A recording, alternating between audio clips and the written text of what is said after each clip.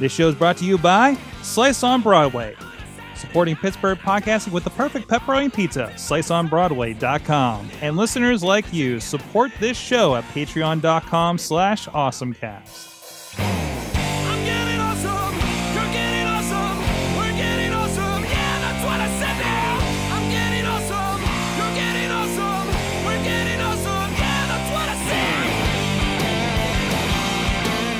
Hey, it is the AwesomeCast 321 Awesome. Mike Sorg at Sorgatron on the Twitter here in Pittsburgh, PA, in the Mayhem Studios, ready to talk tech, get geeky with all of you. And with me, straight out of Studio C in Dormont, PA, right down the road, really, is John Chilla.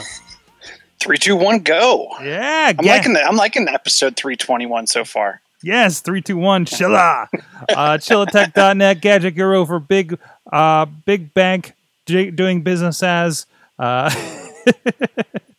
you doing today?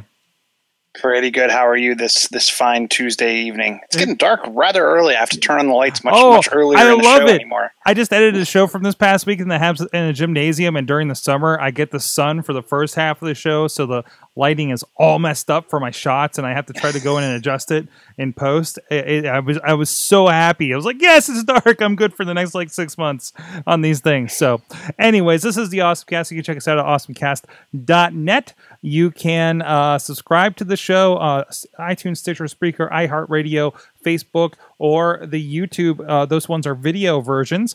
Please rate us, share us, all the kinds of things. Check us out on social media at AwesomeCast on the Twitter, or of course, like I said, Facebook, all your Facebook needs. Also, there's an AwesomeCast group that you can join where we're posting a lot of the articles through the week. You guys can discuss some stuff with us if you would like, and join us on the conversation there, or like I said, over on the Twitter as well. And we're here at live.awesomecast.net every Tuesday night. Also, now streaming on the Facebook page, so you can join us on there as well. If you subscribe to our live notifications, you should be able to get a notification when we do go live here at 7 p.m. Eastern Time every Tuesday night. You can also check out our rebroadcast Thursday mornings, 8 a.m. after Funny Money at riversedgepgh.com. And thanks to our Patreon supporters, patreon.com/awesomecast, our good friend Mike Fedor at Mike Fedor Show on the Twitters at the $1 level. Thank you so much. He's been supporting us for a good long time. Chilla, it's time for the awesome things. And awesome things. Should we go gadget? You want to go gadget or experience first? Go gadget first, because we'll do experience. All right, go gadget. Sorg, I got some new hotness on my wrist right here. Look at that. Ooh. Look at that right there. That is a Pebble 2. Technically, apparently a Pebble 2 plus heart rate. And I am digging it. Of course, I've been using from one Kickstarter Pebble to another, because I inherited your original OG Kickstarter red Pebble I've been wearing for ages now. Now you're gonna be flying stealth with that black one. Hell yeah, yeah. It actually it's not quite as big as the other one. It doesn't stick out as much. I don't have to worry about it just popping out as much as the other one was. Even the white one that we had just seemed large and like a giant Lego toy on my wrist. This feels like I have like a Casio watch, and it's real svelte, real, like I hardly notice it's there. Again, it's got everything that I love from. It really brought in, everything that I had before. Even the BB-8, the BB-8 watch face that I had been using, has been updated with all of the health stuff that's been added to this. So I do have how much sleep I got. I have how much I've walked for the day, my current heartbeat, and it lets me in on that. And I actually get health reports now of how I've been sleeping, how much I did walk. If you press up on it, down is the calendar usually, but if you press up, I just got some, my Slack just hit me up too. But if you press up, you actually get your, I haven't been doing it long enough to get what my typical Tuesdays are like, but it's letting me know how much I walked and what my typical is, what my heartbeat is now. You can go into workout modes with it. I believe this is like waterproof, like I think even swim proof. To a point, if I remember them. I don't know. It kind of gels with whatever they were saying about the new Apple Watch. So yeah, it's good to go. I I don't know. I've just been using it as usual. Getting used to wearing it while I sleep and putting it into night mode. Again, super easy. Just clicking on the back button puts you into quiet mode. And there's a little guy there. There's a little mouse that's sneaking out when he's doing that. Or even like if a notification pops up because I forgot, like go into quiet mode. Quiet time it's called, pops right in there. It's super fast. It's and again, most of the apps carry over. So it seems like a really nice upgrade so far. I've had it since Friday. Is now Tuesday at this recording. I do have an unboxing over on the Facebook page. I did a quick live on that. Do you know that? So I've actually recently joined Weight Watchers, and one of the things that I really like about the Apple Watch is the Weight Watchers app can read out of Health Kit. So I can get my workout points and walking points. I can't remember what they call them, but I can get those points because that app can read out of Health Kit. And since my watch goes into Health Kit, do you know, does it write your steps and stuff like that into the health app? Yes, it does. You get a notification actually on my sleep for the week, because I was wondering how I was keeping sleep when I was basically just using the iPhone as my stepometer for the longest time. Because I didn't have anything that had anything like that. I haven't had Fitbit, had anything like that. And so I was like, well, how are you really checking my sleep? Are you just checking for whenever I pick up my phone off of the nightstand, or how does that really work out? So again, kind of, I need to spend a little more, have a little bit more time with it, so that I'm trying to find the steps. Yeah. So resting energy, really interesting steps. Yeah. So there is definitely the last few days, and I've had that since Friday, and it's still filled in the rest of it. So it is connecting. But even Pebble's health dashboard in the Pebble app itself is pretty nice.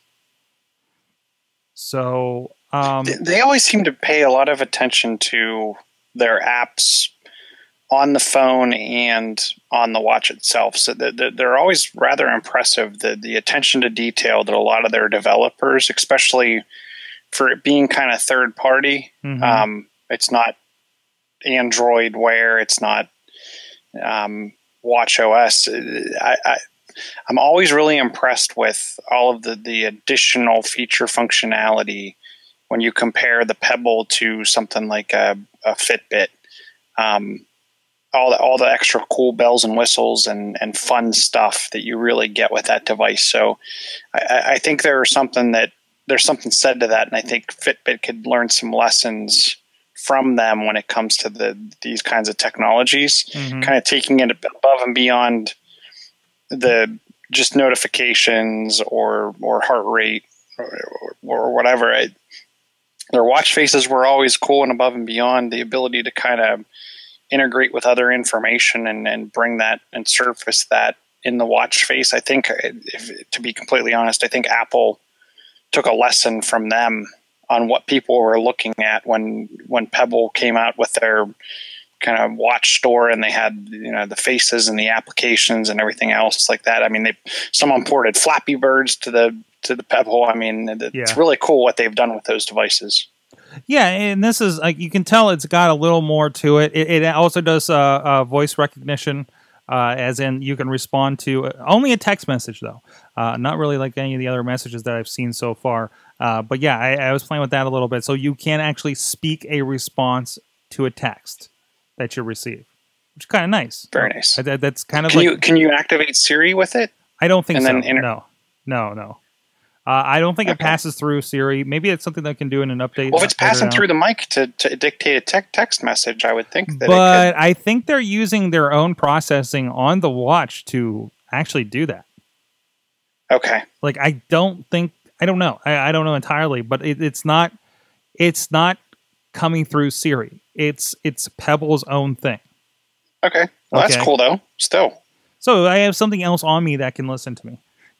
But you still kind of want to, I kind of do want there to be kind of a command to pop it up, to say, hey, Pebble or something, right? To pop it up. But again, I think for what it is, I mean, there's a lot of technology packed in this. There's the back, by the way, for you guys on video. You can see the heart rate monitor, and the charger is actually on back, and it seems to, I seem to be more assured that it's going now. So I haven't been able to tell battery life. I haven't really seen it drop below 50%. Although the last couple of mornings, I've been actually taking the point to throw it on the charger while I go take a shower.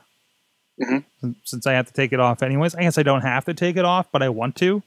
Yeah, I get that. Yeah, I would do the same. So as far as battery life, I don't know how well it compares with the original Pebble. I'm sure I was starting to lose some battery life since that was such an old device to begin with.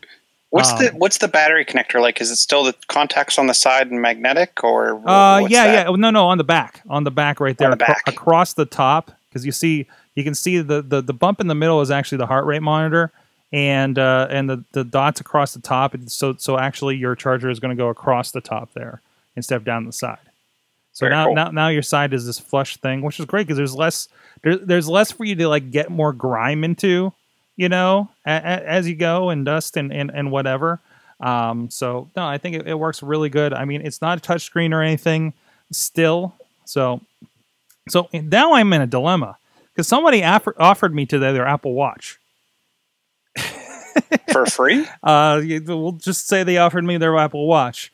And so I feel like guilty going to it now after picking this thing up. And this was off of Kickstarter. I think I paid $109 for it with shipping, and it's going for $129 for the Pebble 2 Plus heart rate. There is a Pebble 2 SE that wasn't part of the Kickstarter, but looks like it is available on their website. That is basically the Pebble 2 hardware, but without the heart rate stuff. Like it still does the stepometer and everything. So there is that little cheaper version. That's probably the one that you're gonna find a little cheaper. Probably find at that like $70 price point that the original Pebble was at eventually. But I think it's really good. My cousin actually is getting the Pebble Time. That's I think due in a few more months from now. So I'm curious. I'm hoping he'll reach out to me when he picks that up, so we can get some thoughts on that as well. So as far as this goes, again, if you don't want to drop $300 on a watch, if you don't want this giant thing, because every time I see my friend with the Android watch or some friends with the Apple Watch, it seems like a lot of watch, right? And this just seems like a watch that does stuff. Like this is the first time I think that I can see a smartwatch that doesn't look like a smartwatch. Like more than what we're used to for kind of higher end watches that have functionality to them, right? I mean, just kind of looking at that doesn't really pop. And I like that. I like that it's low profile. So I won't have people kind of pointing out, oh, Pebble, hey, what's up, Pebble? Or Chachi, yo, Pebble, from across the street. So I really recommend it if you're looking for something to introduce yourself to the smartwatch world. It's the Pebble 2, and again, there's the Pebble 2 SE for about $30 cheaper. I don't know if those are available. I mean, they were just shipping for Kickstarter, so I would probably give it a little bit time before. Yeah, time. That's something else. Time steals time round. But I'd say probably give it a little time. Yeah, it says it's available in November for the SE. It's saying ships in November for the Pebble 2 Plus heart rate. So you can't get it today, but you can get it on pre-order right now. And let me see what it does for the time steal and the time round for expectations for those. Very similar updates. The round is starting at about $200, and that one is going to be available. Let's see here. I think both of them starting at $200. Actually, they don't even have the Pebble 2 times posted yet. Like you can still buy the original times that are now shipping, the time round and the time steal. So, but no, Pebble 2 really cool. How does it feel to sleep with? Don't even notice it. I was worried it's going to get caught on stuff. Don't even notice it. It's low impact enough that it's not a problem for me. So, I mean, not as much. Like I feel like it's less of a burden because my wife has the Charge HR, the Fitbit, and that thing feels huge. And I don't even notice it with this. Hold on a second. But hers, like the green light for the heartbeat underneath, like sometimes like she'll move and that will shine in my eyes. So I don't see much of a light or anything like that going on in Well, here. it looks like they did a really nice job, kind of the way the indentation is and the way that they actually kind of put that into your wrist. On the back side for the heart rate monitor, it looks like it would really conceal it and seal it off. Right. That's something that I did notice even on. It's like it's embedded in your skin. Yeah, it's almost like it's pushed kind of in. I noticed the blinking a lot on the first Moto 360 because it was the back of the device was completely flat, and I felt like because then when it would shift around, instead of that area being lower and more against your skin, it kind of would kick up, and you would definitely see like the green flashing from underneath. I can't remember how it looked on the Microsoft Band, but I think that was a little more noticeable as well.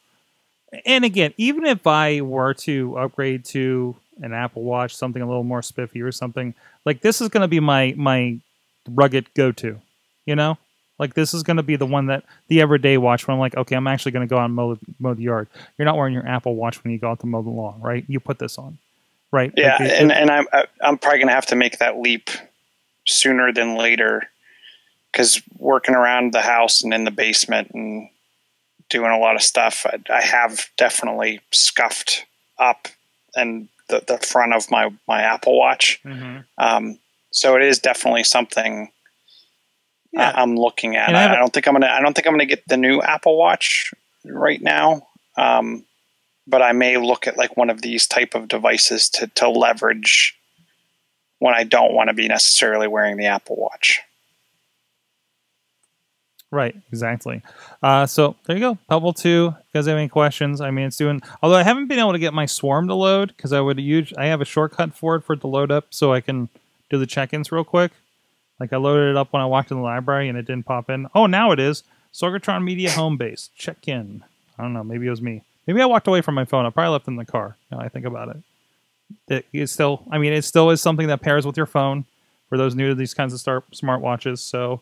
Definitely something to think about. But it is the one that it doesn't matter what platform you're on. It is the only one, actually. Well, I guess the Android Watch, you can... I guess there is a little discrepancy on that, right?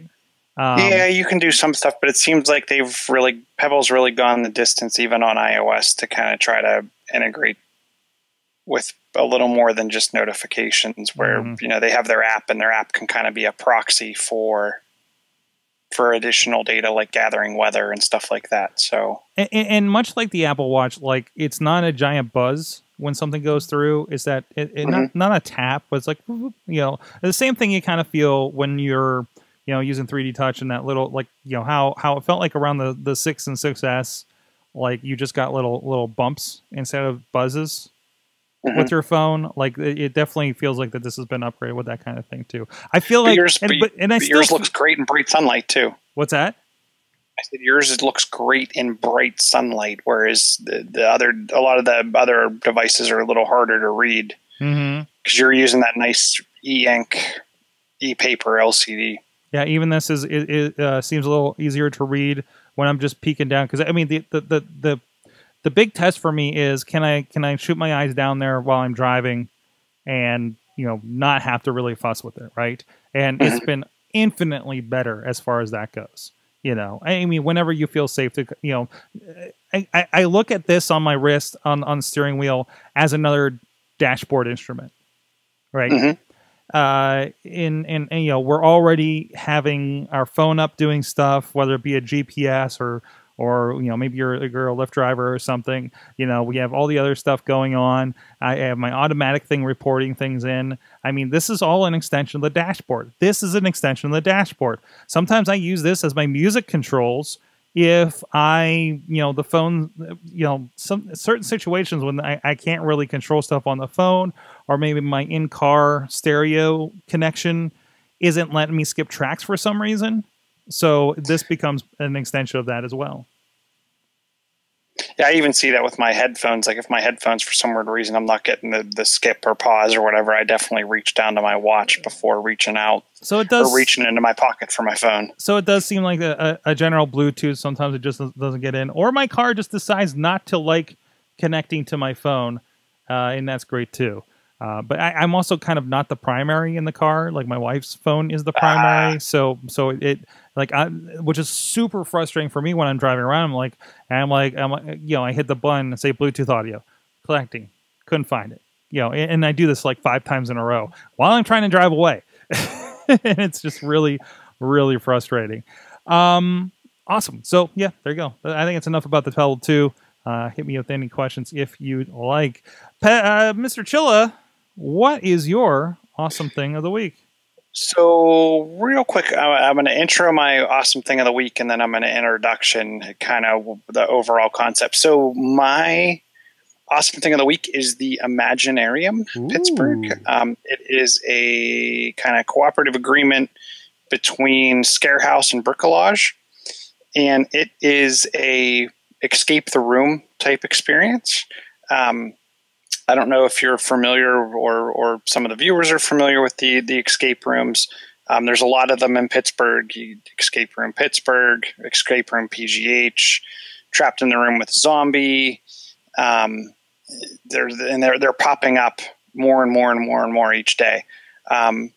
This one is kind of in the Harmer area. It does have a Pittsburgh mailing address, but it's kind of out towards the Harmer entrance, out Route 8, onto near the Turnpike entrance. So the whole concept is, and from like I said, I've done a bunch of these. Pretty much the concept is you have an hour. They put you in a room. Good luck getting out. Different ones can have, you know, different puzzles or different tasks that you have to complete.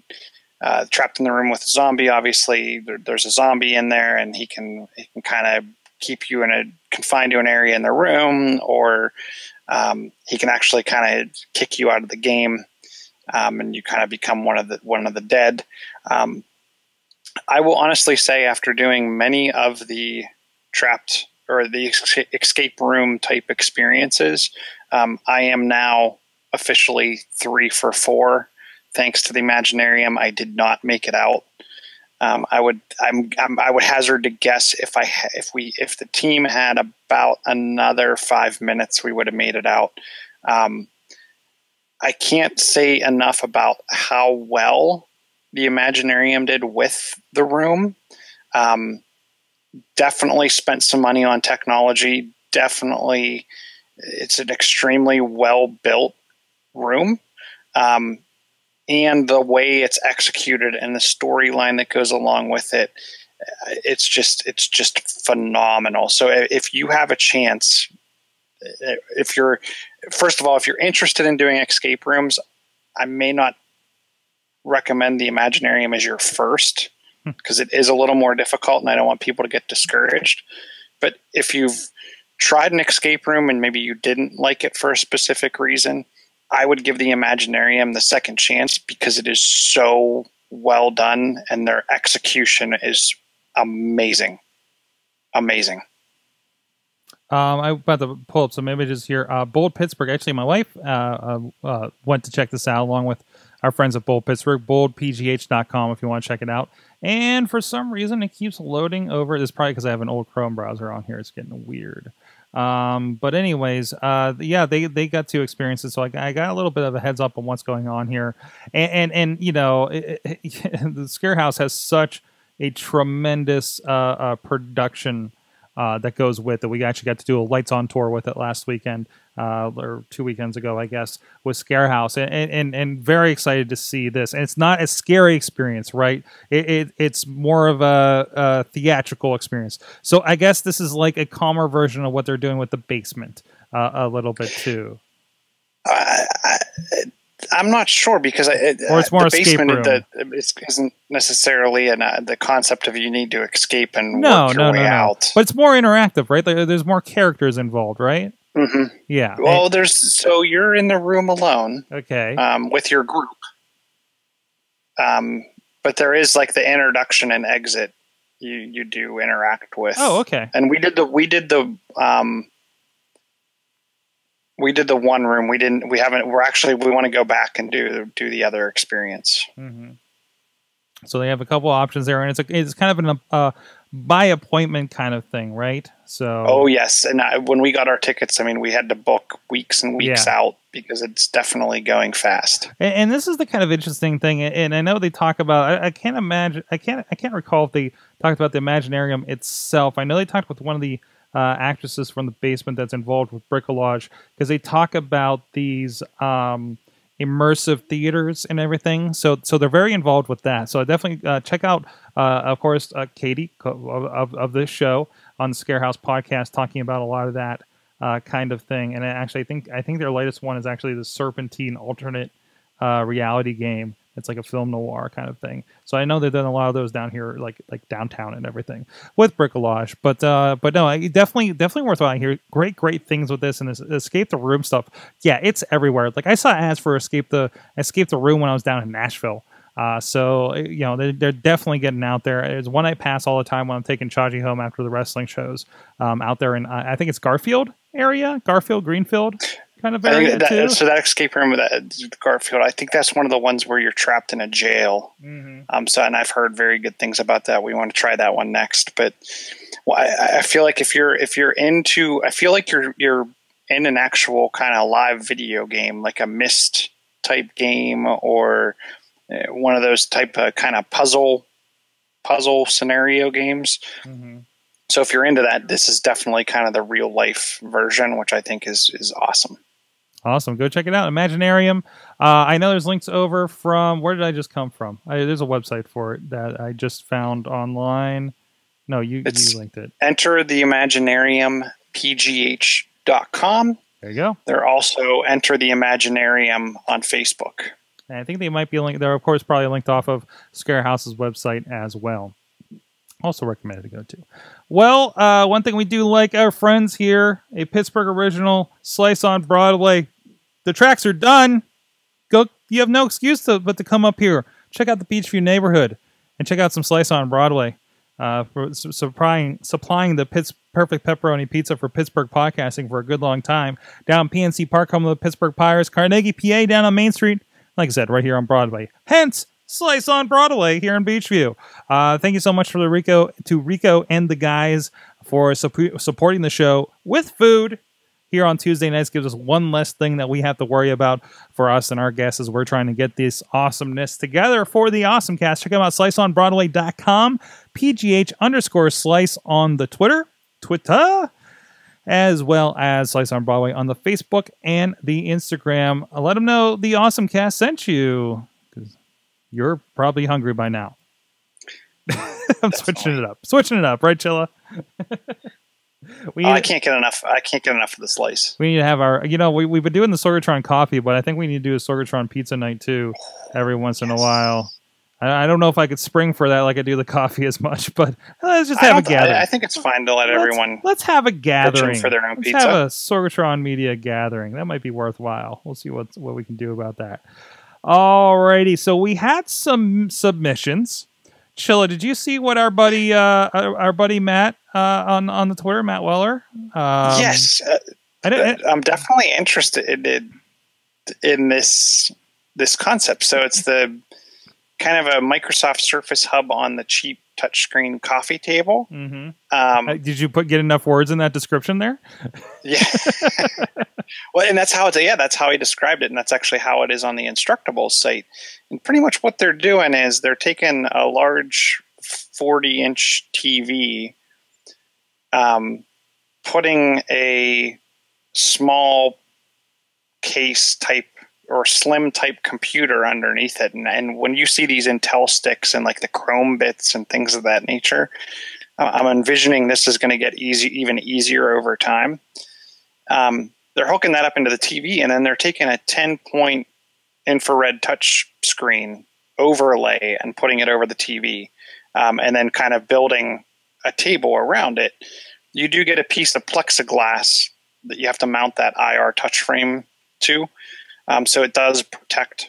When I first started reading this, I'm like, how are they actually protecting the front of the screen, because I've seen some of those touchscreen overlays that are kind of like a film that you put over the glass or over the panel. They're actually kind of mounting it to plexiglass that lets you kind of protect the TV. I'm definitely interested in this. I'm not going to lie, I'm not 100% sure I want to run Windows on it. I may want to run something else. Well, what else would you run that's like all touchscreening and ready to go? Like, are you going to just have a giant Android tablet? No, you know what I would think about is actually, instead of building it like a coffee table, building it kind of like a diner table off in the corner with a wraparound kind of seating. And I'm actually thinking about Raspberry Pi running Kodi and some of the emulators. Nice. So I think that'd be kind of cool. Mm-hmm. Because you could actually mount kind of drawers underneath with controllers that you can kind of pull out. I don't know. This definitely has my interest peaked. And it's a DIY thing, so it's definitely something you can kind of alter as you go as well. So that's over at Instructables.com, the Microsoft Service Hub on the cheap touchscreen coffee table. Yeah, I mean, you really could put anything in there. And then it's the thing is we're talking about the Service Hub. This is the thing that they were showing off at CES, although like for years, right? About having the giant coffee table surface, kind of situation. And really, you could do that with just about anything. So I think it's worthwhile. The Surface Hub, and I actually got to play with two of them about a week ago. I should have sent a picture.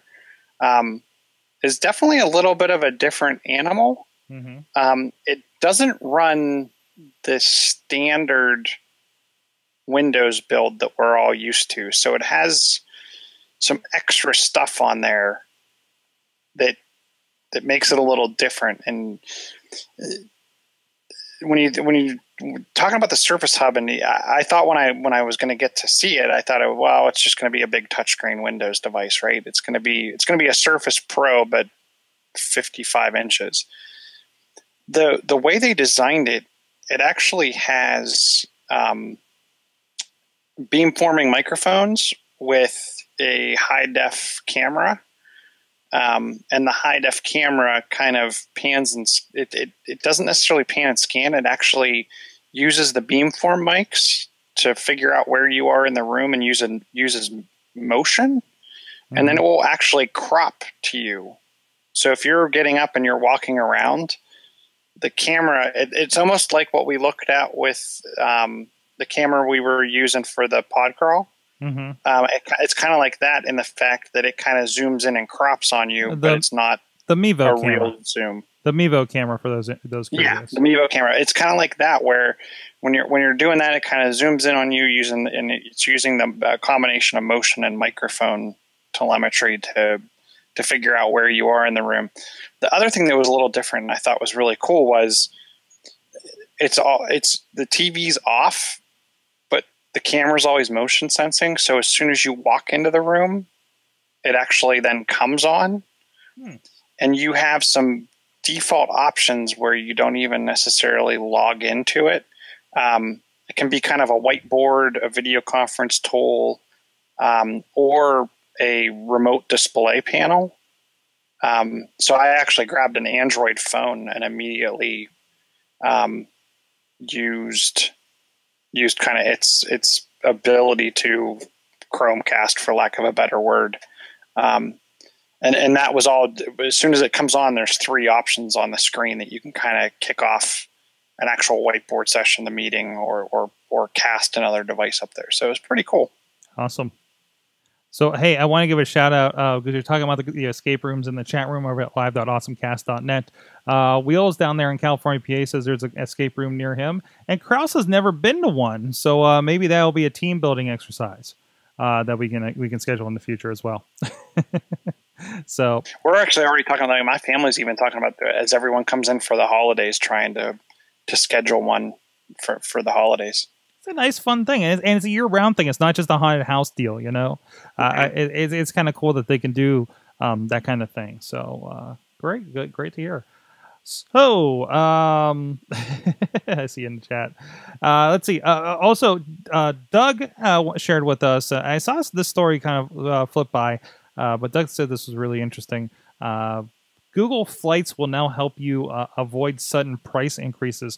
So this is actually not an app or anything like that, but this is actually going to be kind of built into Google. There's already a little bit of the like flight finder kind of thing going on, but it's actually going to tell you if, hey, this will be cheaper next week, or hey, this price is probably gonna go up in a few days and stuff like that. My only issue is, and I don't think they've corrected this by now. I typically use Southwest, Airbus of the sky, and Southwest, last I know, does not allow any of these services to graze their pricing information for these kinds of situations. So I'm kind of a new flyer myself, so I don't know if I would experiment too deeply into this. But still kind of interesting.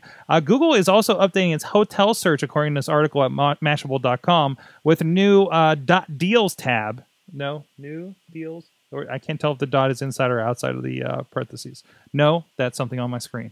That was... Hold on, is it moving? The dot doesn't move. It's something on my screen. Okay, a deals tab that shows discounted rates as well as when there are lower rates as part of the hotel's loyalty program. So there you go.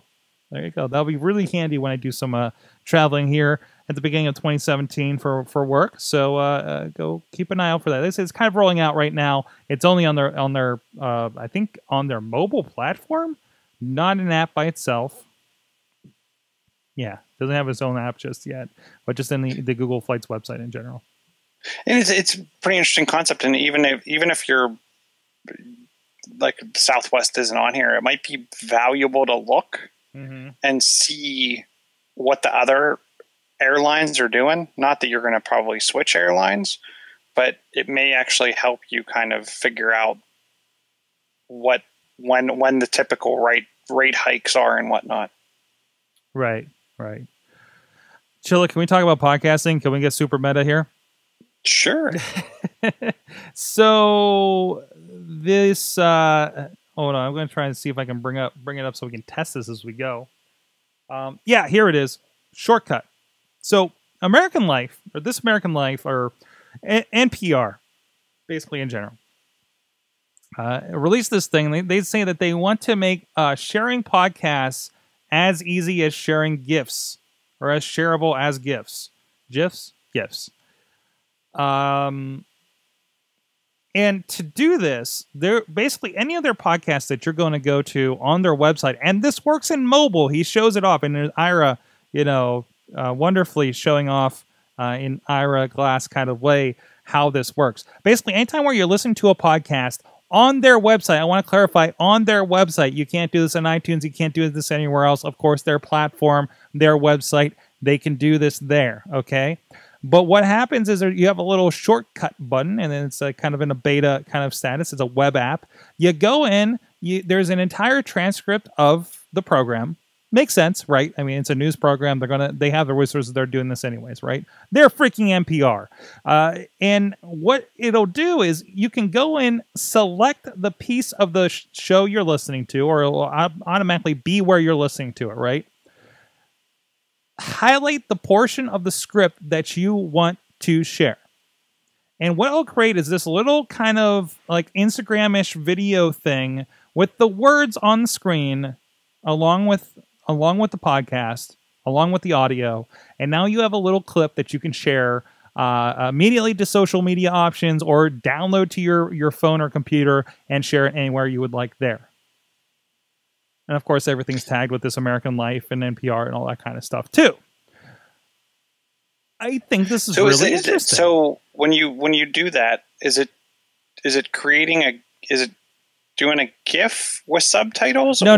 It's actually a video. It is a video. Okay. They say they want to make it shareable as GIFs, as in this is a thing that you can upload and it gets shared onto its thing. There's a lot of stuff. But this is super nice because I feel like it allows people to quickly find something that they might be interested in, or post something that they might be interested in without having to kind of link to the full-blown video. It's a really cool concept. I'll be extremely surprised if other hosting services don't start to kind of have this capability in even YouTube per se, I would guess that they're looking at something like this, because this is a really good idea. There's a big component in here. Is they've already transcribed this, right? And plus the resources to implement something like this. I mean, they're big enough they can put the money into it. And they said there was nothing out there like this. We've been looking for it, and we decided, well, maybe we can build it ourselves. And they built it internally, and here it is. Here, I'm actually going to go through. This is my first time messing with this, but I watched the tutorial by Ira Glass, so I feel like I know exactly what I'm doing. I'm on thisamericanlife.org. See, episode 502. This call may be recorded, and I have the audio playing here. And there's a little cut this with the little scissors. And again, it's just scissors if you're on the mobile version as well. That's what impresses me, that this works on the mobile version too, in a browser, not an app. This is not an app. This is a web app. So we're going to cut this, and hopefully I don't have any problems because I know this is an older version of Chrome on here. It says it's loading the episode. It's a slower computer too, and yeah, we have a little bit of the. This isn't great because they're speaking Tigrinya, some other language. But in general, I should be able to grab a little bit right here of exactly what that is. And then it takes a little clip, and you can actually adjust this, just like when you're editing any kind of audio or video, of exactly what you want out of there. And yeah, it's going to go in and do kind of a karaoke to what's going in here, and I can pick my colors, and let's make that kind of the black colors going in there. We'll hit next. It's making your video, and I feel like I'm doing exactly the Ira Glass thing.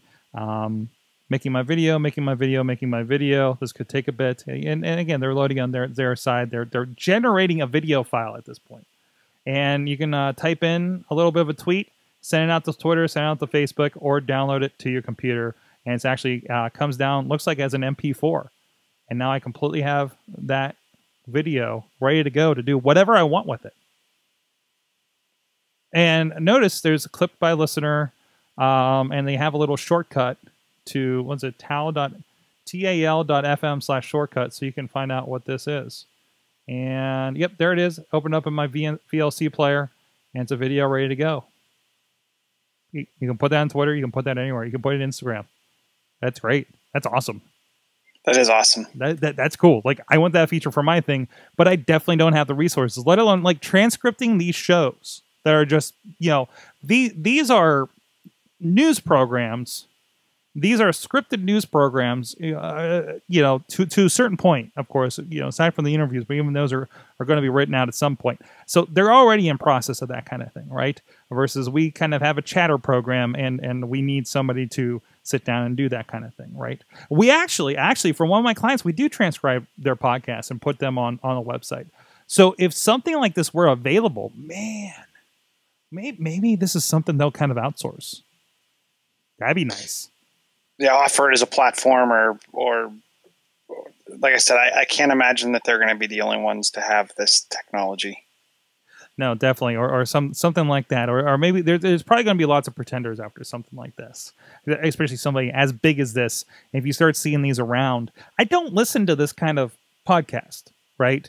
But I wish I did now, so I could find things and share them like this. I mean, how many times am I listened to a wrestling podcast, a This Week in Tech podcast? I wish they had this technology, to be quite honest, but I don't think any of them have the resources to do it. As it is, Twit doesn't actually do their own apps. It's users that do it. I'm able to get Twit everywhere because they have such a great fan base. I mean, it's all these other ones aren't going to have that unless they link in with something as big as an NPR. So very interesting play by these guys. I initially, when I was first reading about it, I said this is kind of like Clamor, how they were doing like shorter bits, but it's actually far more than that. So I'm very interested to see what they do with this. So, Chilla, what's interesting you for the week? Let's hit up the digital photo frame 2.0. Alrighty. So I thought this was pretty cool. It was an article I saw. It's called Joy Unveils an Interactive Photo Album. I'm like, oh, okay, it's just going to be another kind of photo frame that's going to let you It's either going to play a slideshow. I can do this with my iPad, right? I can create an album and hit the button and it'll just flick through it. Where I think they kind of created a pretty cool product here is not only can you use this with your photos, you can actually grab photos from Facebook. You can grab photos from Instagram. You can, it works with JPEG, PNG, TIFF, raw photos. It works with 360-degree photos, which actually caught my interest as well. It will integrate with things like Google Photos as well as Dropbox. Every customer gets 10 gig of storage, which I thought was pretty neat. The thing that I thought was even cooler was you can do a FaceTime-like chat and narrate the photos and videos and kind of share them with someone else. So I thought that was really neat. So if you kind of created a photo album and you pulled in all this content and you wanted to call up grandma and kind of walk through it, you can. So I thought that this was a really neat concept. And while a lot of us will say, oh, I could do this with my tablet and it wouldn't be that big of a deal. To me, this looks like it's definitely not marketed at the tech person, right? It's marketed at I want something easy to do with this to leverage. I don't want to have to show grandma or anybody anything. It kind of can sit like a book on they have a dock for it. The build quality looks pretty cool. I just think it's an all-around neat project or product that definitely solves an issue without having to kind of build your own and roll your own photo album. And I think it's interesting too, because we actually print a photo album every year, and it's kind of like a year in review for us. And it's something we want to give Christopher one day. To me, this takes the pain, grief, and agony out of using something like Snapfish and layout and design tools to then try to take your photos and kind of integrate them and then pay for it, wait for something to be printed.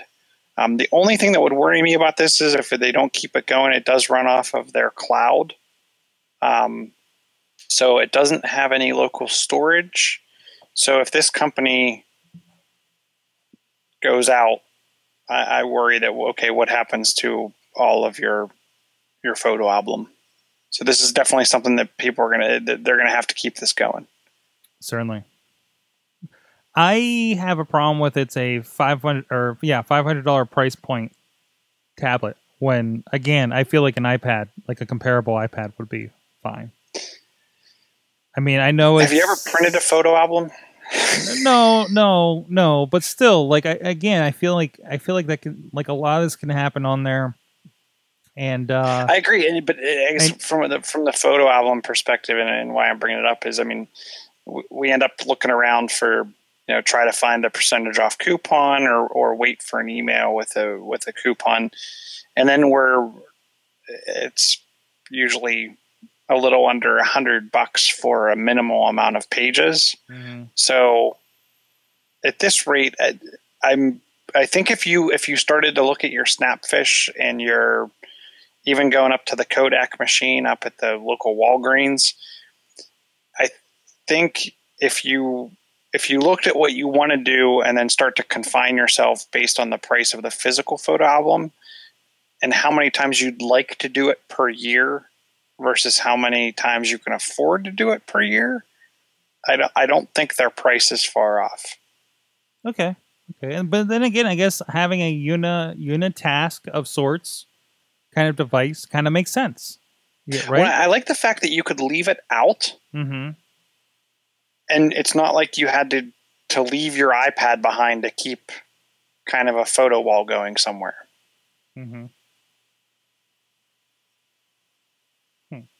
So that's definitely where I see this, kind of like the interactive photo frame that can also link in. And I really like that they talk about it being a very Flipboard-like experience, and I do like that user interface.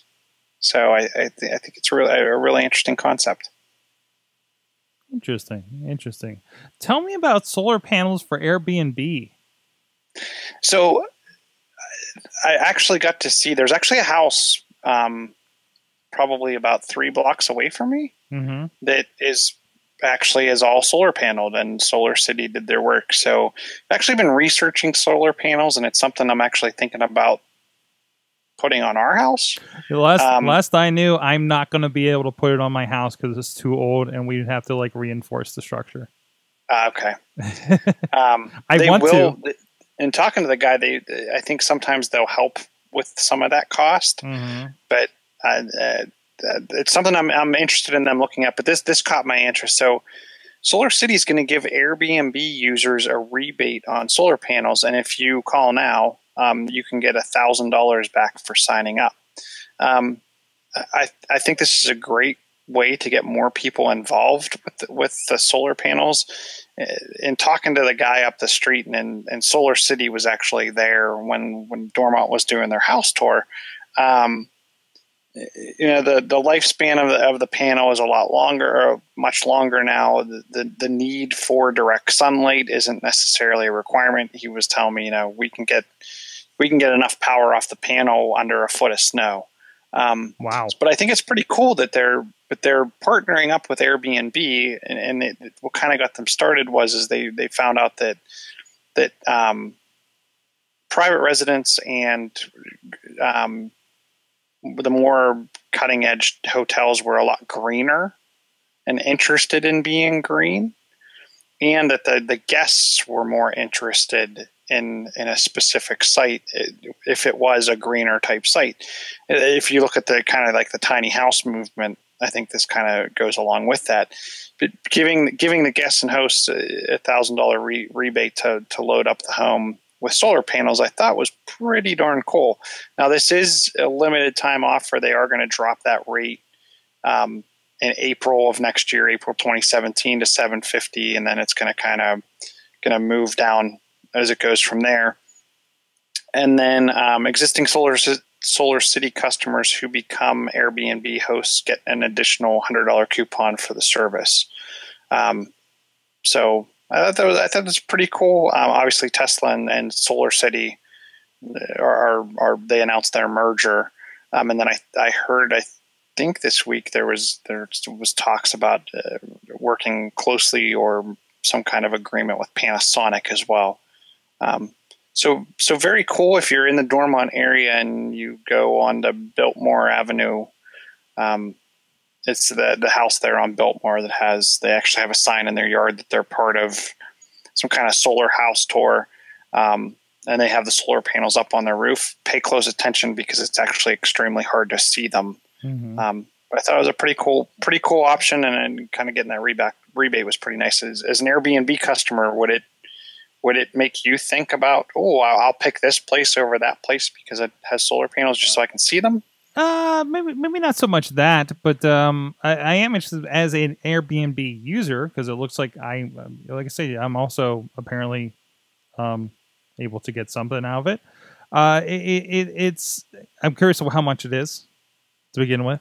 I kind of worry about what that price tag would be. But you can just get a free quote, so I can find out what. And yeah, no, I think that's cool that it is reaching out. And Solar City, I'm seeing them a lot of places in the city. There's definitely a presence here. And with everything else technology that's going on in this town, it kind of makes sense. I'm glad to see that it isn't. We can get something out of it. Here in this climate, I guess, right? So yeah, anything that makes that a little easier. And hell, I mean, I'm really curious because there was something else because I think there was an ad on Facebook that said about pretty much getting them installed for free. And that's one of the offers that I kind of heard from them is that depending on how you work it, you can actually get you can get it actually totally free installation. And they're actually pumping back onto the grid, and then you're actually buying your energy back from them. Okay. So if it works out well, but again, what is that upfront cost to get something going like that? So And it could be something if they're like, well, we know we're going to make money back. We'll just front it, you know, because really in the end, maybe they just get a percentage of whatever we pump back. And then that's how they make their money. So if that's the case, and that means I don't pay into electric like I do now, hell yeah, why not? I have a feeling what they're doing, and I'm just going to make up numbers here, and they're going to be around what the guy said, but just for round numbers in our conversation. If you spend 10 cents per kilowatt hour, they actually charge you 2.5 or 3 cents per kilowatt hour, but they're getting paid by the power company for generating the kilowatt hour at the 10 cent mark. Mm-hmm. So they're making 7 cents out of every kilowatt hour that the things actually they're making the 10 cents, and then they're actually charging you 3 to get that power back. So they're making money on the front end off the power company, and then making double dipping to a point. Mm-hmm. But it's still but if something that's still 66% savings for you. Yeah. So it kind of works out in the end. Now I just need to attach my winter heating solution to that to get off gas, because holy crap. Mm-hmm. So there you go. Well, on that note, I think it's an awesome environmental thing to end off the show. Real quick, headlines that we did not get to. Pokemon Go. I have not been traveling as much and be able to pull up my Pokemon Go lately, but apparently casual Pokemon Go trainers now have a fighting chance. They added a lot of stuff. So there's a lot of new drops when you pick up a Pokemon as far as items. Some new abilities for you to get into gyms and be able to actually compete if you're newer and are scoffing at the 2,500 Snorlax that's hanging out at the top of that thing. Amazon launched a standalone music streaming service. I'm kind of curious to see how that plays. I mean, Amazon has a lot of fingers and a lot of pies at this point. And we'll see what yet another music service does. A lot of talk this week about Twitter. Is it the end for them? The Wired article that we have in the notes says Twitter's woes signal the end of the social wars. Man, I hope it doesn't go away, but apparently it's unbuyable at this point, is what they're saying. You can't take. So where do you think people will end up? We're on Facebook already, right? I mean, hell, we're streaming video here. I know. It's still there's problems with that. Like Twitter is still like the place where X, Y, and Z happens during a live event. And how do you replace that? I don't know yet. I don't know yet. Or maybe this is it. This Facebook live streaming that we do. I don't know. We'll see. So yeah, there you go. Chilla, I know there's like that surprise Microsoft event. I think there's supposedly an Apple event coming up. Yeah, they're saying next week could be a big week. Potential Apple, definite Microsoft, and then don't forget, as a public service announcement, if you have a Galaxy Note 7, it is a federal offense to carry that device on a plane. Samsung's actually been popping up in some airports to do on-the-fly device swaps. And anyone who does have one should be returning it to their carrier. Should you have bought it from Samsung, please do contact them and get that device returned. Certainly, please. Yeah, it's a safety concern at this point. It's too much. Way to go, Samsung.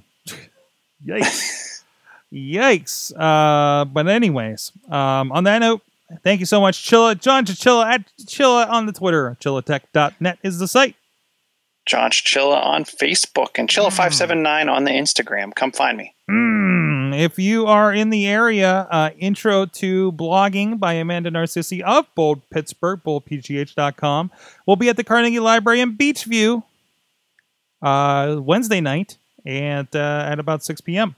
Check out podcamppittsburgh.com for details on that. And next week is Evening with PodCamp, the foodie edition. We're going to have a lot of really cool foodie people on that panel. And that also is expected to be streamed live, probably on Facebook. We'll probably keep going with the Facebook thing, to be quite honest. So keep an eye out for that as well. And I think we did announce Sorgatron Media. No, we did not announce it. I scheduled it, but I don't think I told anybody about it yet. So keep an eye out for Sorgatron Media Coffee. I think we're doing that the Sunday before Thanksgiving. Oh, that's perfect. The chill's coming. So there you go. So let me know when pizza, the pizza with the with pizza Sorgatron. gathering, pizza with Sorgatron. Is that what I should call it? Sure, why you could have the pizza, the coffee. You could do an ice cream social. Mm-hmm. Hey, nice. And these can all lead into another foodie edition. I just noticed it's covered by the title, but nice Walking Dead T-shirt over there on the feed. Thanks. I haven't seen mine for a while. I don't know where it went.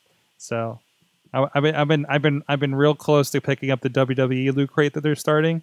Like, oh, should I? And then Wizard World Pittsburgh is November 4th. Yeah. If you're interested in getting tickets, check out wizardworld.com or check out Groupon this I know week. some of the Mayhem people will be there. I will not be making it this year. Comic Book Pit will be there. I will have jobs in Hermitage and Clearfield that weekend.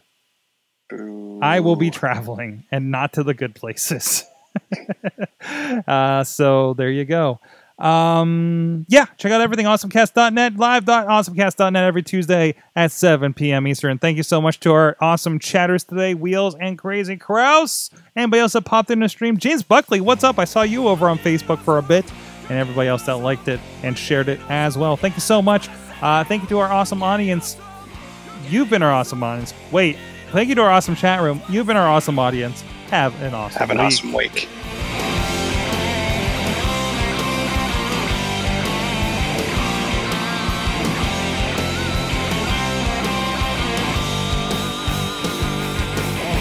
This show is a member of the Sorgatron Media Podcast Network.